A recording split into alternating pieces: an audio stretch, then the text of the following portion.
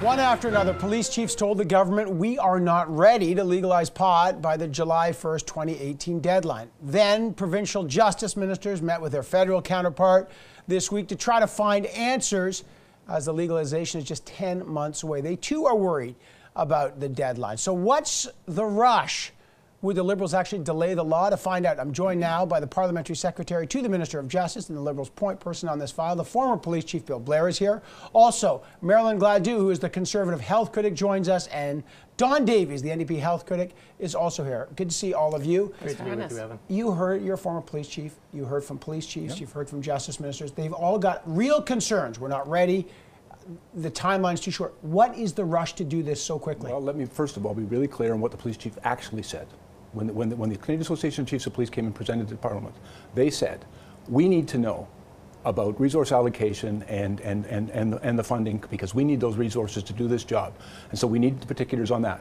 We've made that announcement, and I've shared that information with them, and we're putting more than $274 million into training and making sure they have the tools and equipment.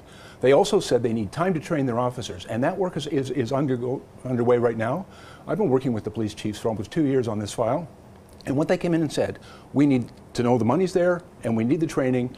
And if those things aren't done, we then want a postponement. They didn't say we can't do this. They said we can only do this if we get these things. Are you open to a postponement? Because you've heard from justice ministers, police chiefs. Are you open? Because time's ticking to postpone it. I very much respect what they've told us.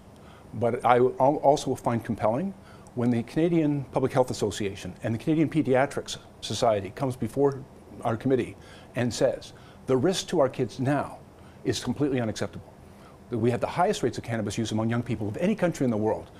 I also know, because I chaired the Organized Crime Committee in this country for over a decade, that organized crime is making billions of dollars in profit from this criminal enterprise.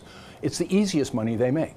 And I find it completely unacceptable that we're going to leave our kids in a very dangerous jeopardy by not regulating this market and letting them have ready access to it. It's so urgent, says the government, that they've got to do it now. What's your view on it? No, the reality is kids are smoking it now. They're going to do it whether it's legal or whether it's illegal. And we've heard consistently from not just the police chiefs, but we heard from the provinces. They're not ready with their plans. And the police did say they weren't prepared to enforce. They had great concerns about the home grow enforcement. They had concerns about impaired drug driving and not being prepared with the testing that's only available currently in the U.S. and it's backed up, obviously, with their pace of legislation.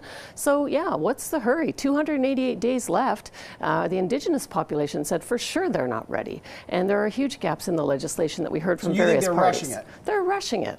Why?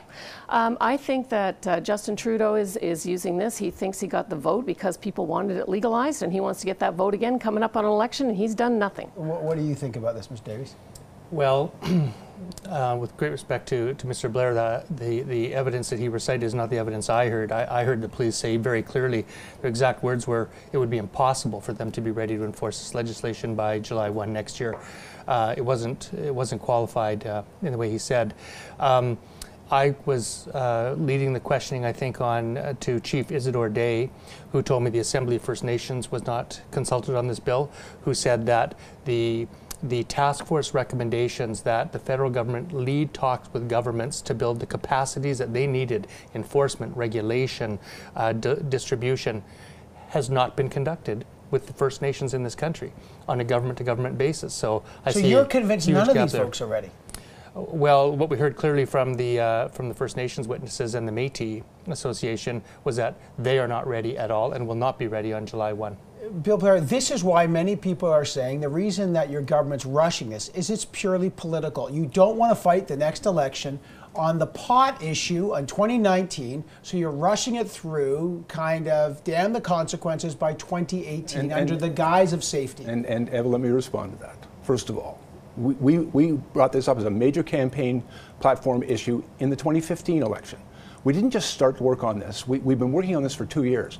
Last summer, we stood up a expert panel, a task force that went across the country.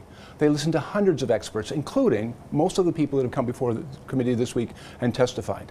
They spoke to public health officials, law enforcement. We've been working with people in the justice field and problematic addictions. We've been speaking to the Aboriginal communities. we've had this. They're not ready, well, so bump it 6 months. But then we brought forward the legislation in April, and we've now brought it before committee. Yes, the timeline's tight. Nobody denies that. There's a lot of work to do, but we have been working hard on this for over 2 years.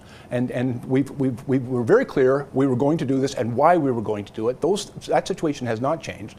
The situation that currently exists, where organized crime is making billions of dollars and our kids are at risk, is unacceptable to us. And so all the evidence has told us that this is the right thing to do, and the police said this is the right thing to do. Colorado and Washington are that you really need to have your public education out there to educate parents, to educate young people about the hazards, because there are serious hazards, and we've heard testimonies saying, 30% increase in schizophrenic and psychotic disorders, depression, all kinds of prone to addiction, things that happen to young people that smoke under the age of 25.